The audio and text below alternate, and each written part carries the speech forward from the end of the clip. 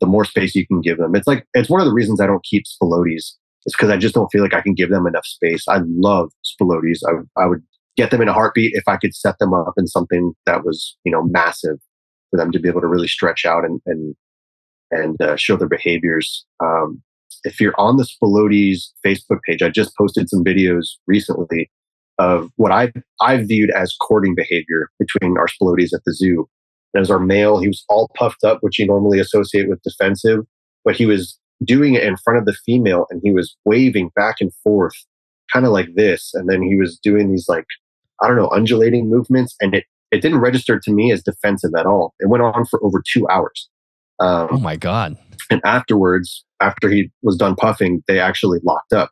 So I was like, well, this is, interesting behavior that you would never see if you had this, 8-foot Spilotes in a 4-foot vision cage, a rat, just can't happen like that. You can't keep snakes like that. Crebos in tubs and Spilotes in tubs and all these large, active colubrids. You just shouldn't do it.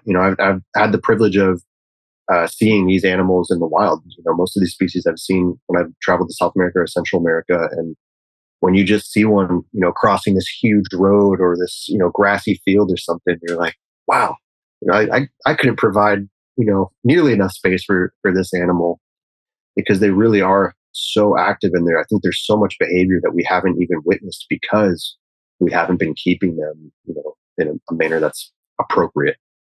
Yeah. Well, that's one of the things will kind of shock you with a colubrid like that is how fast they can move. Like I was so used to my boas, which boas are so slow and they're just methodical about everything. Like they're not going to go anywhere fast. I can let them crawl around on the floor and come back in 2 hours and they're 10 feet from where they started. They're not going anywhere. But the colubrids are just racers, when they call something a racer, it's going fast. That's, they can move. And one mental exercise that I always say people should do is if you were in the wild or the natural habitat, and maybe you see one of these animals, imagine picturing your 4 foot by 4 by 2 in that environment to see how small that looks. It would look like nothing in that environment.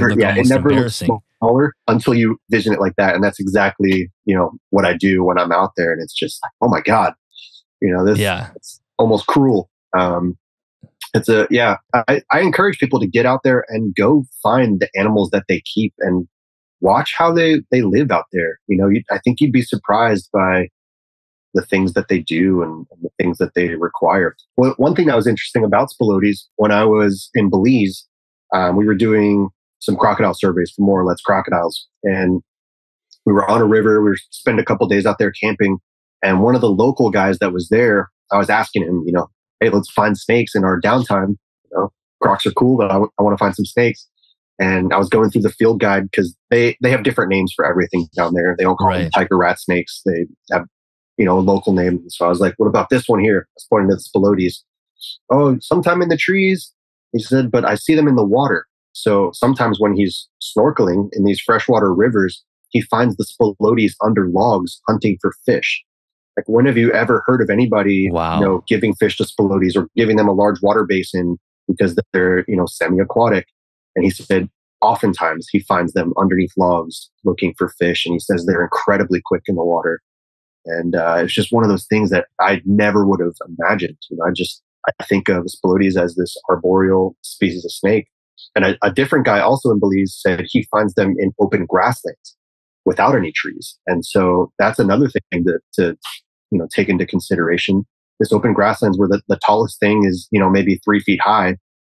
It's not, these large fruit trees or anything like that. It's very different habitat than you would imagine. So I think, but you also find them on a beach under an umbrella, when you're in Mexico and something like that. So, yeah. It's funny how those, we have, myths that are in the hobby that just sort of perpetuate this animal lives in the trees, this animal lives under the ground, and they're just it's like that telephone game. You never can find the person who started it, and we all just repeat these things, and really there's no basis to it. It just is what it is. Somebody has done that for 20 years and that's what we say, but it's not true. Yeah. There's so I do some Phrynosoma work in Mexico. I'm actually going back in a couple weeks, and while we were down there, we were hanging around with these cowboys in Mexico, and we were catching these Phrynosoma Ditmars.